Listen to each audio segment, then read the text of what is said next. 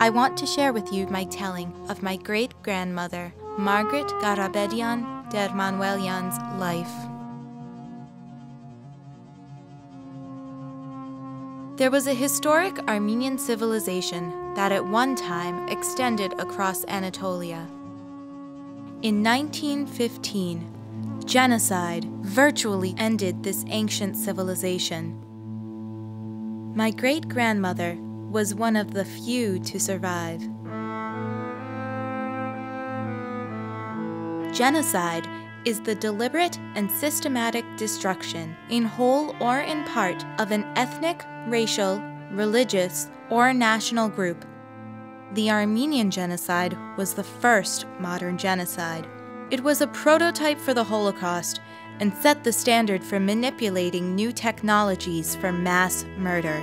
Trains and telegraphs were new and innovative advances that much of the world celebrated.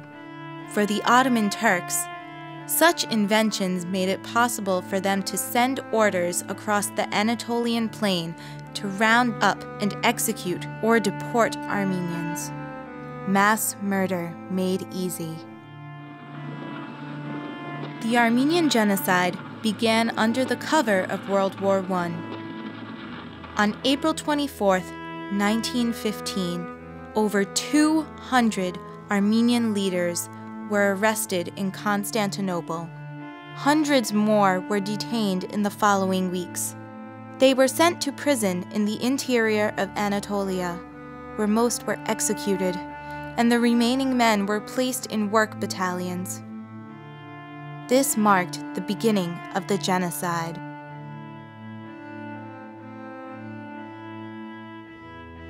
In the months to come, women, children, and the elderly were forced from their homes across Anatolia. They were murdered, abducted, and deported. Most were forced to walk through the desert with no food, clean drinking water, or proper clothing.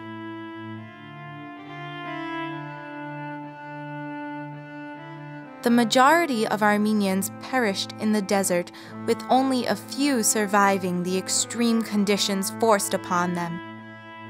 Even today, the desert, Der el-Zor, is littered with the bones of Armenians who perished between 1915 and 1918.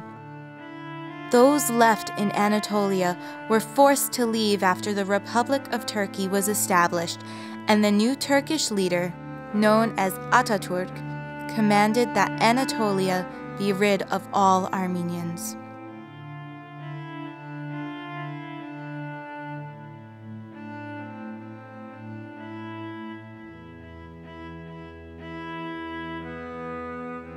By 1923, a 3,000-year-old civilization virtually ceased to exist. 1.5 million Armenians, more than half of the Armenian population in its historic homeland, were dead.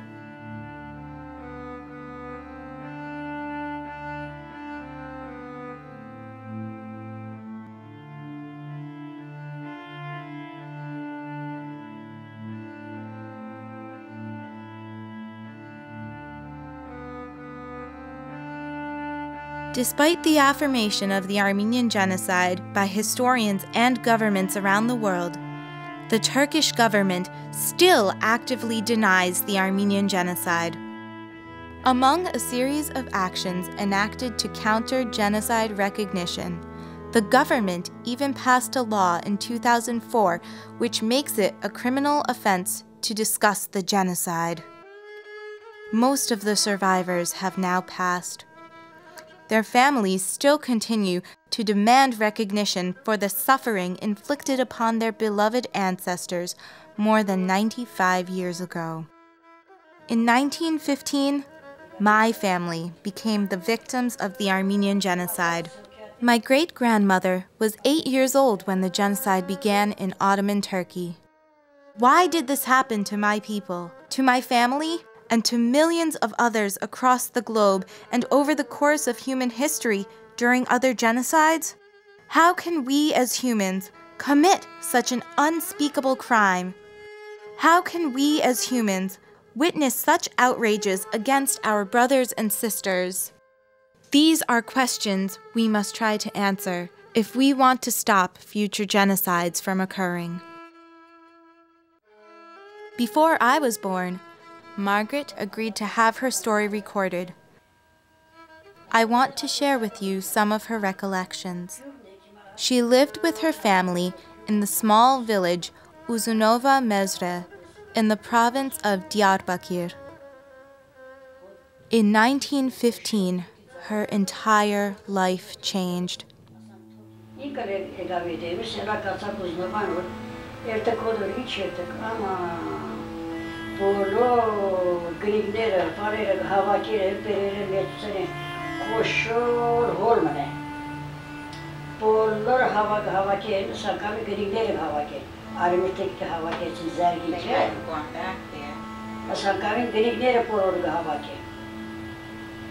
Ad kişi minçer Rus, bobor mezahçıdır. Kukain karneyin gıdaneyin dursun. Her de bolsmeda koza deyin kaperi, gıdaneyin kaperi. Minçer Rus adahçıdır ki harçları daire verir Türkiye'de. Kana kobu kalim badi ne dalan davari bir şareti. Armen tur kaliyador aravna. Çorsak garne, hingat garne, veçat garne, çamanere, garne, arindari, mağası, çorsingara ara. Her parents, 3 sisters, and her extended family were murdered. She was abducted into slavery and tortured for years. Dasadari veçe, vodkesa goşik pançika. Adam dasadari vodkeres, amar tmer pobi. Zmer tüyünün mecege kaleyi, porlar işte gıbağır vodkes, gıbıze, gıpedet kaşinera. Amar gelasan porlar gışokver geller. Egan yes gulam, çimerter gulam, adimağa saçega, beşler çega, angaza. Ani kaser aldın, afhajarı ağane gabsaki, akçıgısı sattım gınarsa. Keza vakit kalla sabula, koşçe sasan gana geçirdi. Asi ağası, kuyus katerası. Zar nasıl bilirdim, merti nasıl bilirdim. Bilirdim kuyucusko. In 1922, her older sister, the only other survivor from her family, found Margaret and helped her escape. After a long journey, Margaret found her way to Rhode Island with her new husband and child. It was only when she reached Rhode Island that she could slowly begin to build a real life for herself and her family.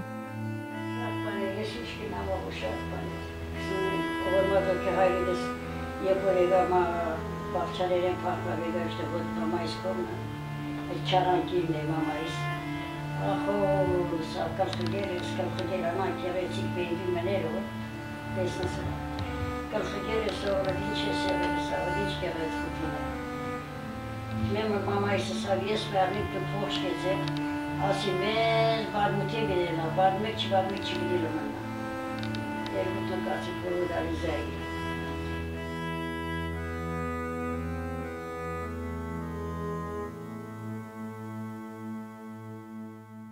Armenian folktales end with the phrase, 3 apples fell from heaven, 1 for the storyteller, 1 for he who listens, and 1 for he who understands. Margaret told the story. My family and I have listened. Now you have heard the story. Understanding history is our collective responsibility. Remembering the victims of past genocides and by taking action to prevent future genocides from occurring will best measure our commitment. My grandmother, mother, and I are deeply affected by Margaret's experiences and the destruction of our culture. We speak Armenian, go to Armenian church, and try to educate those around us about the Armenian Genocide.